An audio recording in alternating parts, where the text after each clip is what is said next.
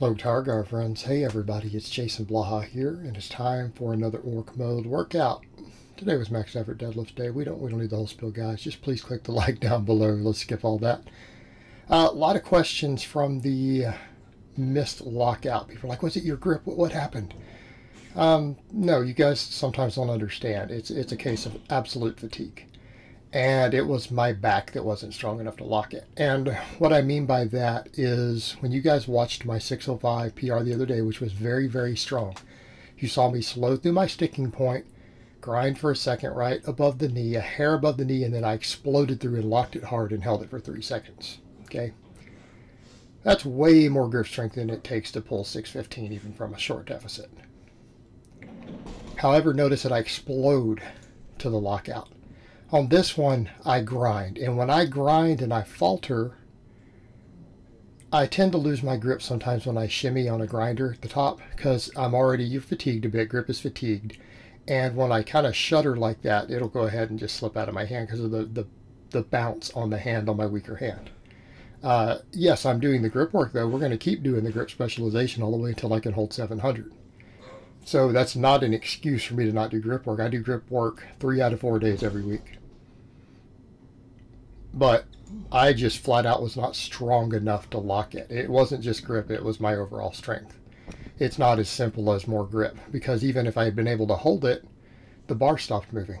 And I was already shimmying, like I'd already failed the lift. Okay, I failed the lift already. And it's just my back just couldn't handle it. But I'm also past the 40-day mark. I'm at 40 days of this training of maxing and then doing tons of accessory work. 40 days straight. Okay, I'm about to deload. So I'm pretty much at the limits of my recovery. I'm overreaching at this point. And I just didn't have enough strength left to do that. And you guys can see it here. Notice me kicking my leg out with these glute bridges. I have no trouble lifting this weight. It's 505. My hamstring is cramping. And my hamstring cramped all the way through this set. So I'm just like, let me call it at 2 sets. A week from now I'll come in and I'll knock this weight out for an easy 3x10. And remember, my goal is to get to the work sets on this with 550.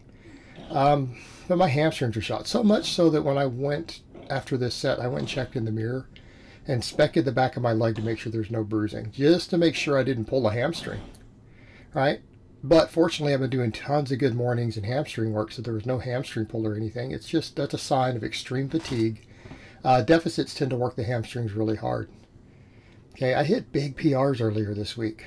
552 squat, 605 conventional deadlift, with like 5 weeks without a day off from training.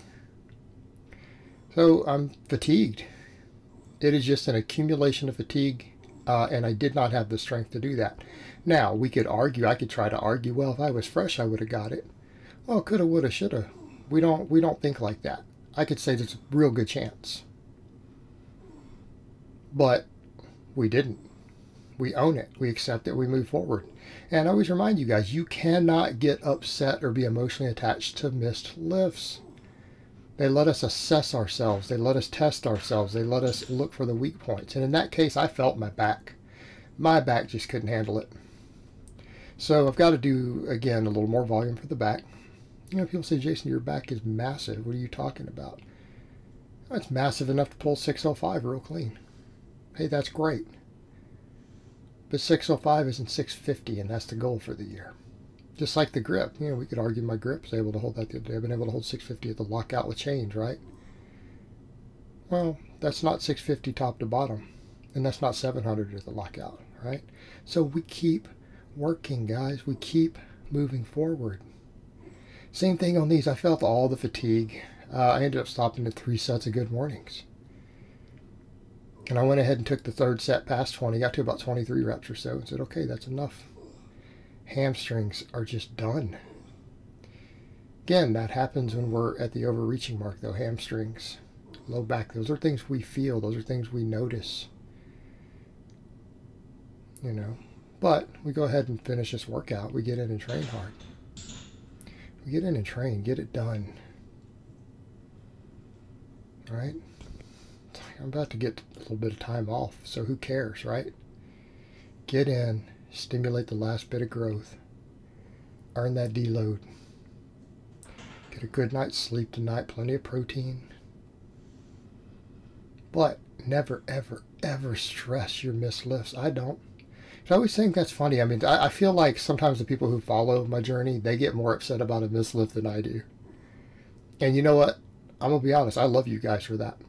Like, straight up, for those of you who are 5 minutes into this video who are upset that I missed that lift, I love you guys and gals. You guys are freaking awesome. And I appreciate that level of support. I appreciate that level of support. And I'm, you know, humbled that people feel that way. Like that they're caught up enough in my successes at this point that they get emotionally attached to me missing a lift. Like, that's humbling. And it makes me want to be a better person. Makes me want to do better, because if people follow my journey that close, and I've done some stuff in the past I'm not always proud of, but it means that I need to be setting a better example for people. Because what if it's an 18 or a 19, 20-year-old guy watching that, and he's then looking up to something I'm doing? I got to set a better example, guys.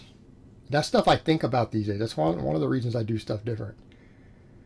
I think about that stuff. And you set a better example for other people. Rows. I use the same weight I've been doing 10 by 10 with. I'm like, you know what? Let me just do 15s and see if I can get 5 15s.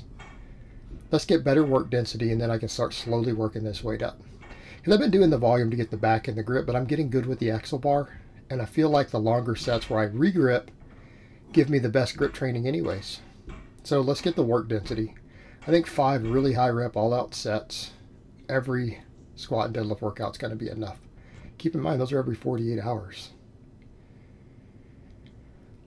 So again, quality sets. I think it'll work. And I felt that the higher work density, I noticed you start to get that lat cramp and the forearm grip, like having to regrip it midway through these sets. Some of them I had to regrip it 3 times to finish. It's good grip training.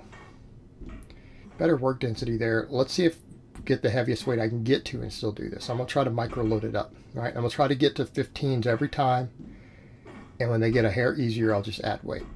Gets a little higher quality sets, higher work density instead of the straight 10 by 10, something like 515. Some of what I'm doing with the overhead press and things. I think it'll give me the desired result.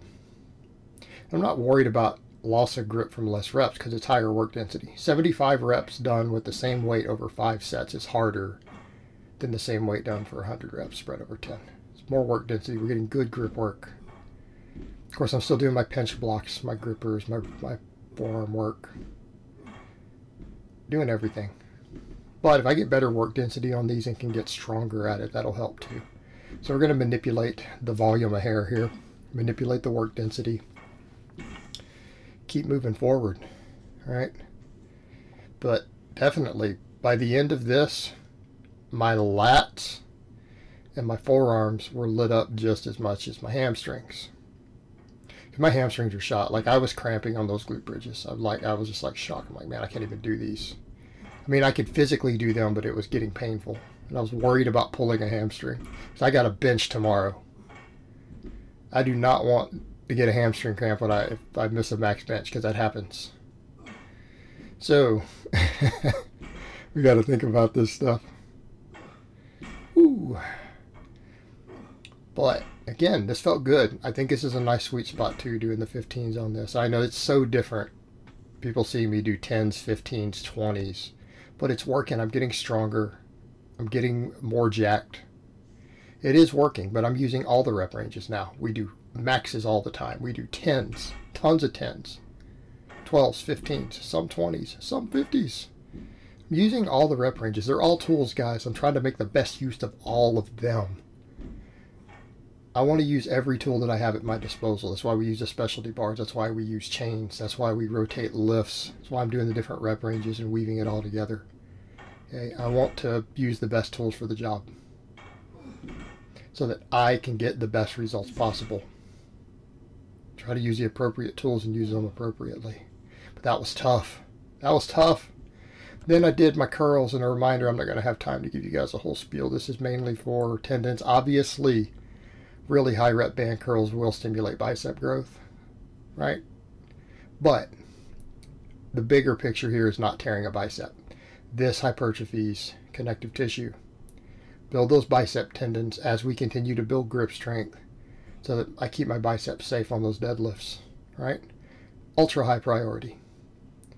And yes, I take this to failure too. It takes some rest pausing to get there because you accumulate so much fatigue with the overspeed work because of the band pulling it back down. And left my biceps pretty lit. I'll probably do another set of these later today. So I hope it's been informative, and I will talk to you guys next time.